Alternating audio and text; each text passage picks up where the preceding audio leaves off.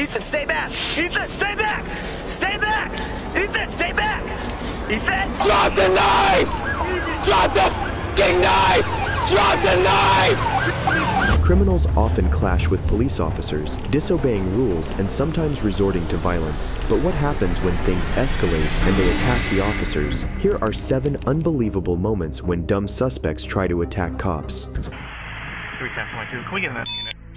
Subject 230. Starting with 25-year-old Miguel Salas, who on August 1st, 2017, was confronted by Las Vegas police officer Nelson and his partner after a person called 911, reporting that he had tracked his stolen cell phone to the truck Miguel was in. However, what began as a routine investigation quickly escalated into a nightmare. Do you have anything illegal on you? Guns, knives, drugs, anything like that? No? Okay. Why don't you step out? Why do you want me to step out? What's that? Why? Because we're trying to figure out what's going on while you're sleeping here and stuff like that, and we're getting calls on you. So, okay, well, I'm just asking you to step out, man.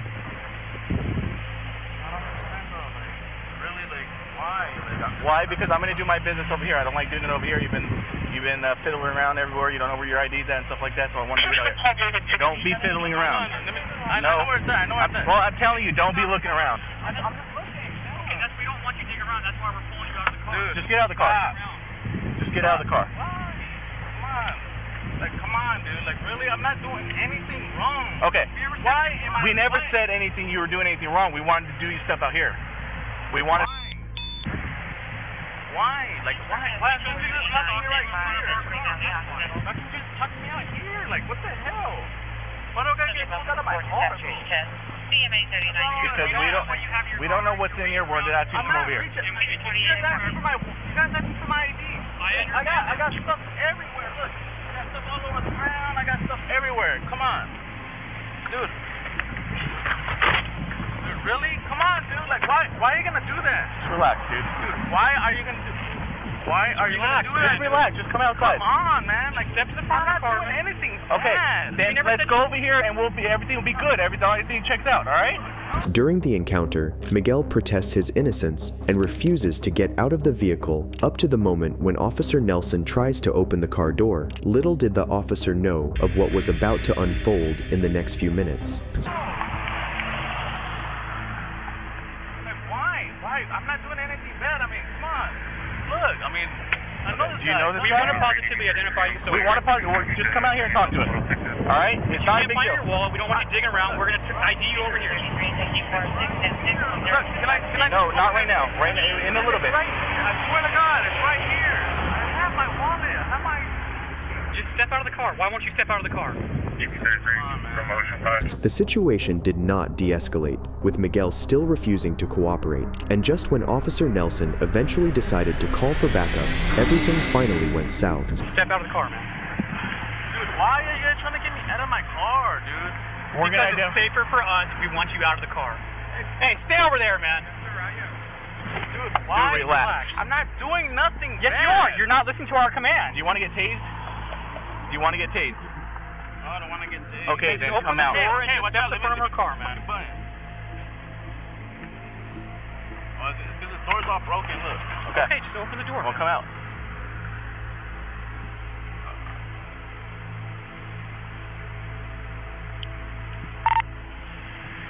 Can we get in that unit? Subject 230. In a sudden move, Miguel grabs a Glock 23 sitting next to his right leg and begins firing, first at the second officer and then at Officer Nelson. Unfortunately, the bullet hit Officer Nelson in the chest area, passing between the panels of his bulletproof vest, while Nelson's partner was struck on his work belt. Luckily for him, he wasn't wounded, but didn't realize it until hours later. I don't know. I've been hit. However, Miguel didn't survive, as he died after being hit in the head. Nelson, who has been with the department since 2009, was put on paid administrative leave while the case was reviewed. But if you thought that was scary, wait until you see our next case about a suspect who was armed with a rifle instead. 26-year-old Dion Marcus Rivas Maestas, on May 13th, 2017, was pulled over by a Douglas County deputy, Brad Pro, near County Line Road and Santa Fe Drive. But what was meant to be a routine traffic stop quickly soon got out of hand.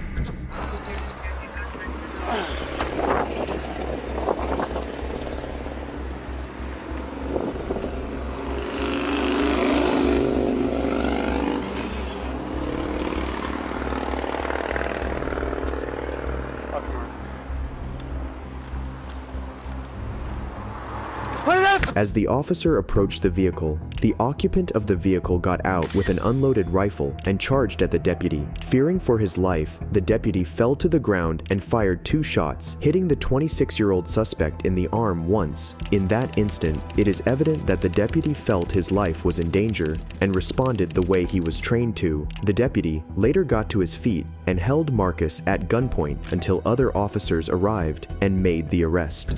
Keep 15 shots fired! Keep 15 shots fired! Keep 15 shots fired! Get on the ground! Get on the ground! Get on the ground! Don't move! It's incredible to see what adrenaline does to the body, and in this case, to the officer's voice. 15.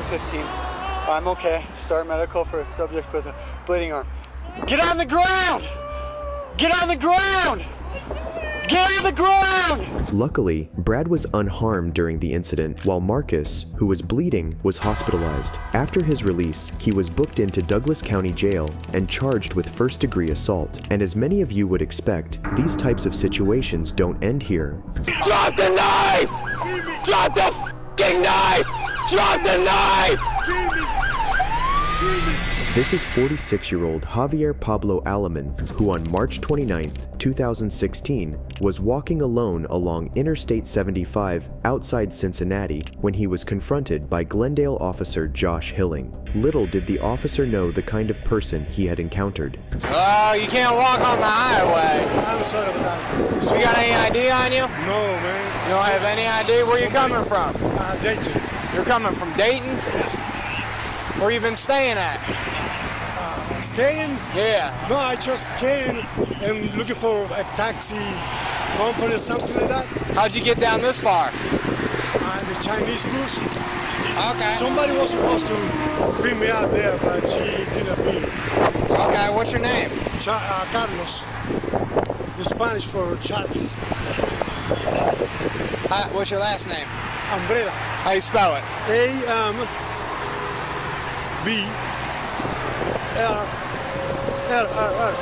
2 L's? R? E-L-A. You have a social security number? No. You have anything on you that tells you who you are? No, man. What you got in your backpack? Very close. Alright, let's just set it down here. At first, Alaman, who was later discovered to be wanted for killing his 51-year-old roommate, Victor Adolfo Serrano in Baltimore, gave a fake name when the officer questioned him about what he was doing walking alone on the highway. It is evident that Javier didn't want the officer to find out who he really was, and as such, thought it was better to lie so that the officer would leave him. However, that was not going to be the case, as Officer Josh asked that they head to his cruiser for a pat-down, and it didn't take long for Javier to show who he truly was. 7 King 11, I'll be southbound 75 at the 14 over 9. I'll be out with one subject that was walking. Keep your hands out of your pockets for me. Sorry, sir. Here, let's walk up to my cruiser real quick. What I'm going to do is I'm going to have you place your hands on the back of my cruiser. I'm going to pat you down for officer safety. Oh. I'm going to pat you down for Kill me! Kill me! Kill me now! Kill me! Just when the cop is about to search Javier, he suddenly pulls out a large knife and charges at the officer, asking the shocked cop to shoot him. In self-defense, Officer Josh pulled the trigger and fired 1 shot, striking Javier in the abdomen. However, the already injured man refused to stay down as he repeatedly yelled for the officer to kill him, alternating between "kill me" and "I'm going to kill you." 11 shots fired! Shots fired! Kill me! Sir, miss squad, I shot one, he has a knife! I'm gonna kill you! I'm gonna kill you! Sir, get down! I'm gonna kill you! Sir, get down! I'm gonna kill you! Sir, get down! Get down! Get down! Kill me, motherfucker! Get down! Stay down! Kill me! Stay down! Stay down! Even when other officers arrived, Javier refused to listen to commands, as Officer Josh continued to scream at him to stay down, maintaining his distance as Javier staggered towards him with the knife, falling to the ground several times. One shot, subject shot only. Subject shot only in the abdomen. Still has a knife, not following any orders. Kill me! Get on the ground! Just do it! Get on the ground! Do it! Do it! Please! Stop! Just stop! Just stop! No! Get on the ground! Just get down! Sir, please just get down! Put the knife there! Sir! Sir, please! Drop the knife! Somebody else. No, sir! Let us help you! Drop the knife! Let us help you! Push the people out of here. Get this car out. Hear me, God. Sir, drop the knife! Please drop the knife! Please drop the knife! Sir, please drop the knife! After over 8 officers arrived on the scene, Javier was finally stopped with a stun gun and arrested, eventually ending the standoff. As you would expect, Officer Josh was not charged for shooting Javier. However, the 46-year-old fugitive was charged with attempted murder.